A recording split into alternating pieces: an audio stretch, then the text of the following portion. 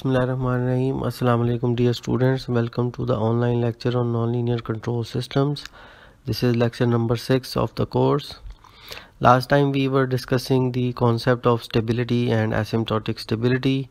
We looked at the definitions and the practical and the graphical demonstration of the stability and asymptotic stability. Stability requires that if your initial condition is within certain bound delta, then your trajectory must stay within the another bound epsilon, and for every single epsilon there should be some delta such that if you start within delta, then you stay within epsilon. Asymptotic stability requires, in addition to stability, there should be some neighborhood of the origin of the equilibrium point called eta, so that if you start within eta, then you actually converge or attracted to the equilibrium point. Next we look at how can we characterize or calculate the stability, because obviously if you try to characterize the stability of linear or nonlinear systems using the definition itself, then the number of epsilons and number of deltas are infinite, so you can often run into trouble by the overwhelming number of cases that you have to show stability for. Anyways, so we have a certain theorem that we can use to characterize or calculate or analyze the stability of a nonlinear system. The theorem is in such a way that assume that x e equal to 0 is an equilibrium point of x dot equal f of x, and assume that there exists an open set D about the origin. So this is the neighborhood of the origin, such that within that neighborhood the function f is locally Lipschitz. So this requirement will ensure that within the D neighborhood of the origin the solution of the differential equation will exist and will be unique. The second condition of the theorem is that there should exist a continuously differentiable function v that works within the neighborhood, and it is a scalar function, scalar valued function. So v could be any function that satisfies the following properties. First of all, v of 0 could be 0, v of 0 must be 0, and v of x must be greater than 0 for all the values of x other than 0 inside the neighborhood D of the equilibrium point. The third and final condition on v is that the derivative of v must be less than or equal to 0 for all x in the neighborhood D of the origin. So if you are able to find such a continuously differentiable function v which satisfies all these three properties, then you can conclude that the equilibrium point of this differential equation is stable in the sense of Lyapunov. Now what is important about this theorem? First of all, if you are to characterize the stability of this differential equation using the epsilon delta definition, then you have to calculate the solution of x dot equal f of x. Like you will have to calculate x of t for all time, and then you will be putting like initial conditions and testing whether a certain bound on initial condition ensures another bound on the trajectory or not, and so on. So that will be really difficult to do, but here you don't have to calculate the solution of this differential equation without calculating x of t. You just have to find a function, a continuously differentiable scalar function, which operates on the vector x and gives a certain scalar value. For example, v could be the norm of this x vector. So v of 0 must be 0, v of x must be greater than 0. It means that v must be a positive definite function, and if the derivative of v turns out to be negative semi-definite, then it is mathematically proven, like this theorem is a mathematically proven fact that if you find this function with these three properties, then it is given that it implies that the equilibrium point xe is stable in the sense of Lyapunov. Moreover, in addition, if v dot is strictly negative, like not negative semi-definite but negative definite for all x in the neighborhood d of the equilibrium point, other than the value x equal to 0, then you can conclude asymptotic stability of the equilibrium point. So this is a huge result, and it's been used for decades in the nonlinear control systems theory, and it's very useful in terms of that you don't have to calculate the trajectory of the system for characterizing the stability. Next we have a remark that v dot is the derivative of the Lyapunov function with respect to time, and that will be dv by dt, and you can calculate dv by dt by chain rule, which is dv by dx times dx by dt. So that will so v dot will be partial v by partial x times f of x. So this is the way we would be calculating the derivative of the Lyapunov function in this course. Next we define global asymptotic stability. So we have already defined the asymptotic stability.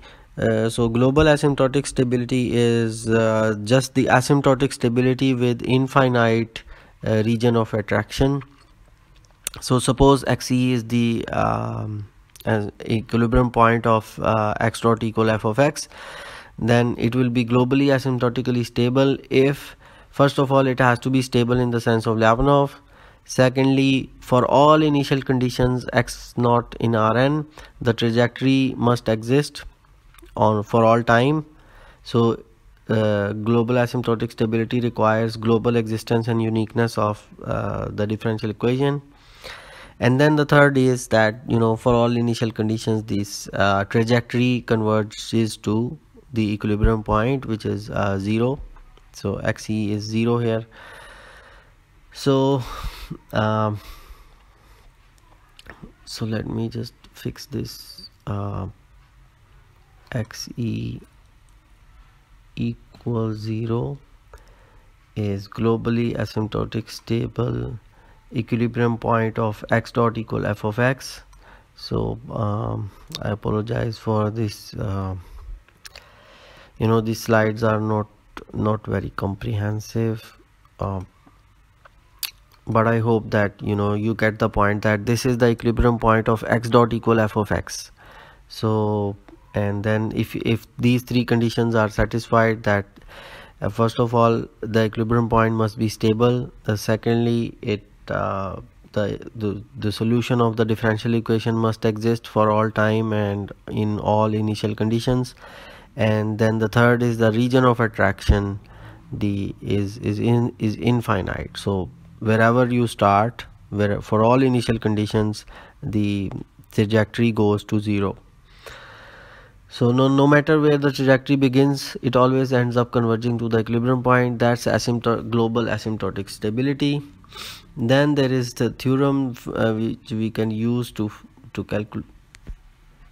calculate the global asymptotic stability. The theorem says that if xe is equal to 0 is an equilibrium point of the differential equation, and v is some continuously differentiable function such that v of 0 is 0, v of x is greater than 0 for all Rn. So here there is no neighborhood of the equilibrium point. These conditions have to be satisfied globally, and then v dot has to be strictly less than 0, and these are the conditions very similar to the asymptotic stability conditions, except that instead of a neighborhood d of the equilibrium point we have the whole Rn. But there is another final fourth condition which requires that v of x must be radially unbounded, which means that whenever x norm goes to infinity, that should imply that v of x also goes to infinity. So this is basically the special condition for global asymptotic stability, which is which is required because if v of x is not guaranteed to go to infinity as x goes to infinity, then there could be some loophole through which x will go to infinity, and we would not be able to detect that from the v function. Then xe is equal to 0. So if these four conditions are satisfied, then xe is equal to 0 is globally asymptotically stable. And then now let's do an example of characterizing stability. So this is very important, so I want to spend a little bit more time on this. Characterizing the asymptotic stability requires these three conditions, and the global asymptotic stability also require v of x to be radially unbounded, which means that v of x goes to infinity as x goes to infinity. So you can also read this condition as x going to infinity implies that v of x will also go to infinity. So it cannot happen that x goes to infinity and v of x remains finite. It must not happen. So let's look at an example of a spring mass system. For a spring mass system, you have some k function of the spring, and you have this acceleration of the mass, and the position of the mass is x. So the spring function is defined in such a way that it is positive in the neighborhood, whenever the value of x is between 0 to d. If x goes beyond d, the spring becomes distorted, or the spring malfunctions, it's deformed. So within the limits of the spring, this spring function is positive whenever x is positive and negative whenever x is negative. So plus minus d are the limits up to which you can extend or compress the spring.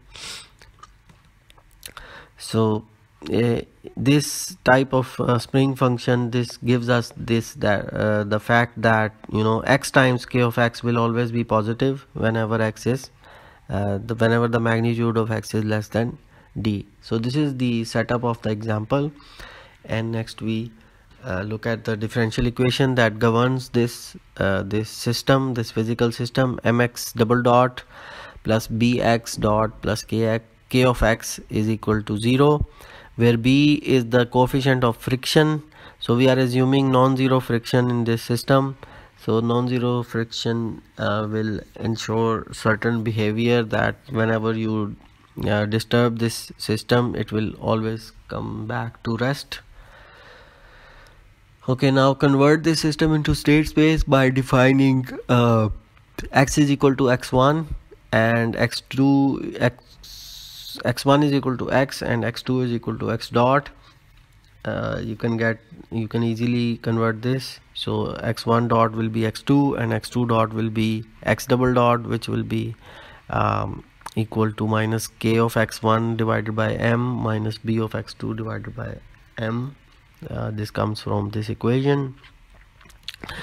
And then let us define the Lyapunov function to be the sum of kinetic energy and the potential energy of this spring mass system. Kinetic energy and potential energy Lyapunov function has been considered for a long time as a good intuition of defining Lyapunov function, because if you define the Lyapunov function as the sum of potential and kinetic energy of a mechanical system, then if the derivative of energy is negative, then that means that energy is decreasing, and if the energy is decreasing, then most probably the system is coming to rest and coming to the equilibrium point. So if this is a Lyapunov function, 1/2 mx2 square plus integral of 0 to x1 k tau d tau, then we check the condition for stability in the local region. What is the local region? Local region is the value of x1 and x2 such that x1 is bounded between plus and minus d, but there is no bound on x2. So this is the local region. And in this region, if you look at v of 0 comma 0, if x1 x2 both are 0, this term will be 0 when x2 is 0, and this term will be 0 when x1 is 0. So v of 0 comma 0 is 0. So first condition of the Lyapunov stability theorem is satisfied. Next, you can see, obviously, this is the kinetic energy and potential energy. So this function is positive definite indeed, other than the value 0 in the neighborhood of the origin. Finally, the derivative of the Lyapunov function is calculated using the chain rule. Partial v by partial x1 times x1 dot plus partial v by partial x2 times x2 dot.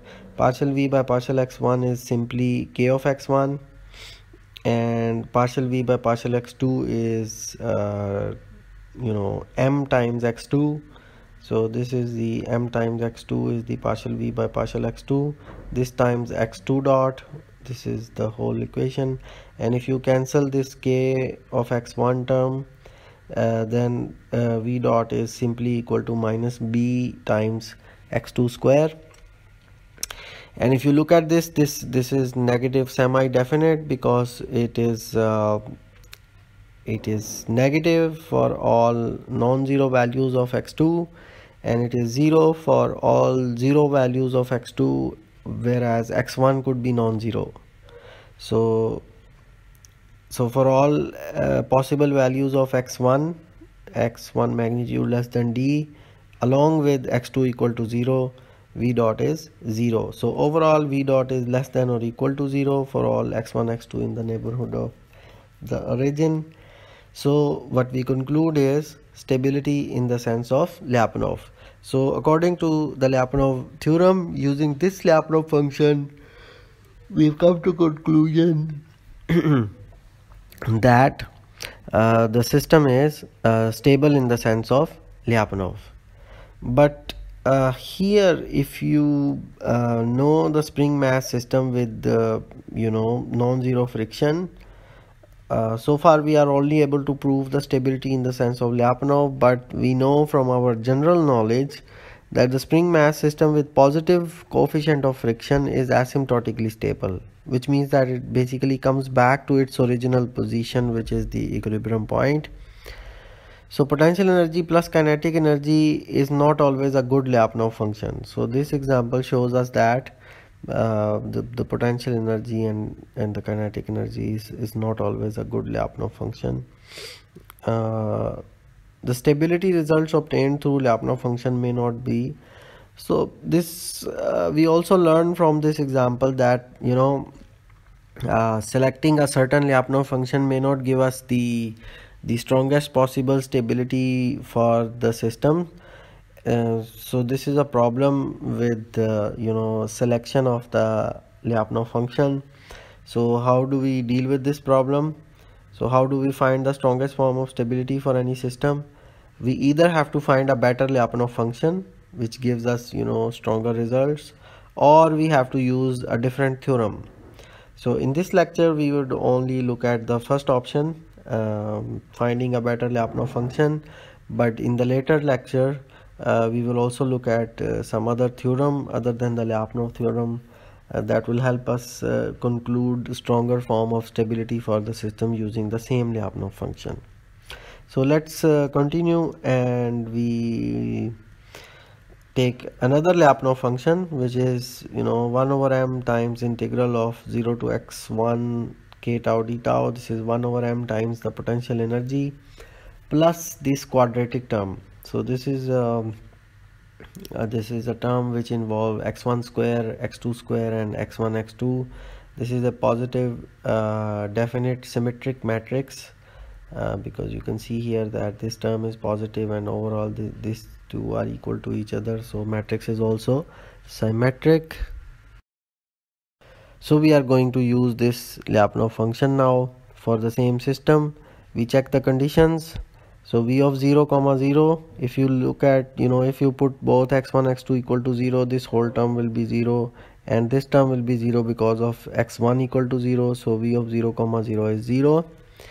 Next is v of x1 x2 is greater than 0 in the neighborhood D of the origin. Why? Because this is positive definite matrix, so this whole product will be a positive scalar, and this already we know that this is potential energy times 1 over mass, so this is going to be positive. So the so Lyapunov function is positive in the neighborhood of the origin.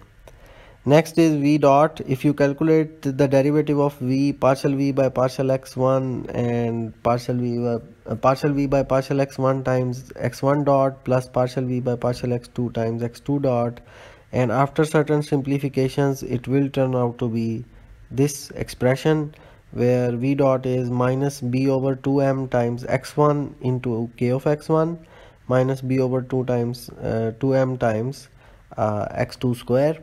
So this term is easy. The x2 square always negative, always positive, so a minus on this term will ensure that this is always negative.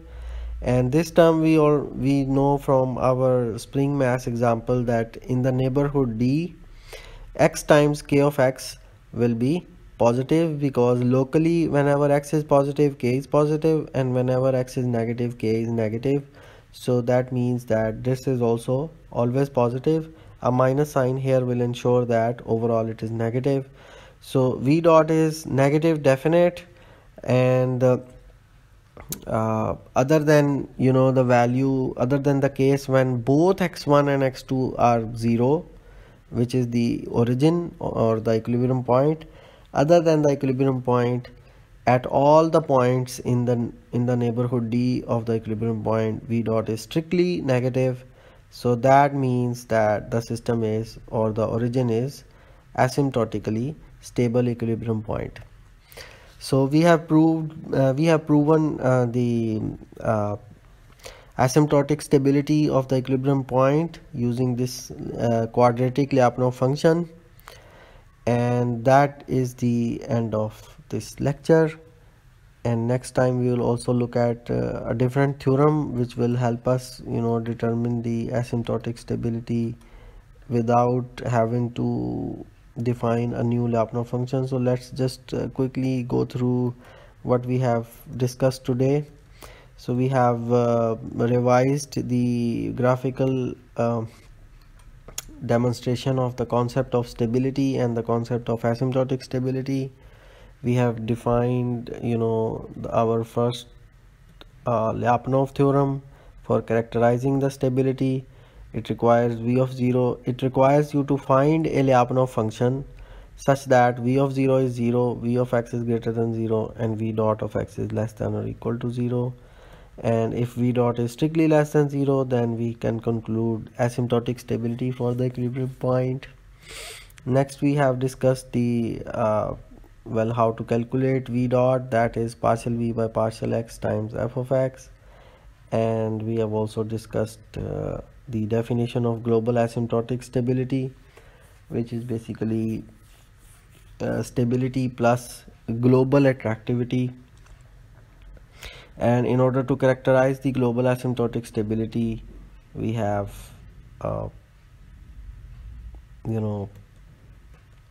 four conditions: v of 0 equals 0, v of x greater than 0, v dot strictly less than 0, and radially unbounded property of the Lyapunov function.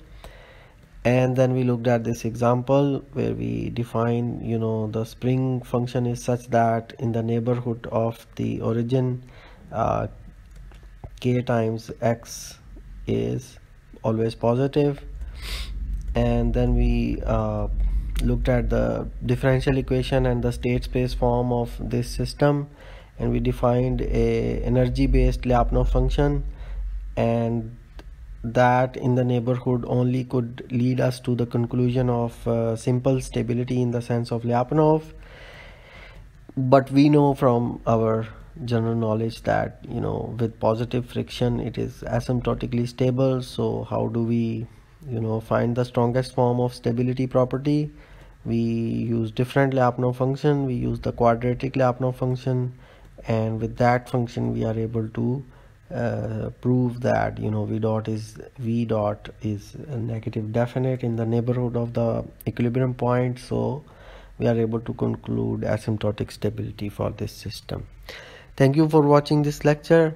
You can subscribe to the channel if you want to get notified when the next lecture is online.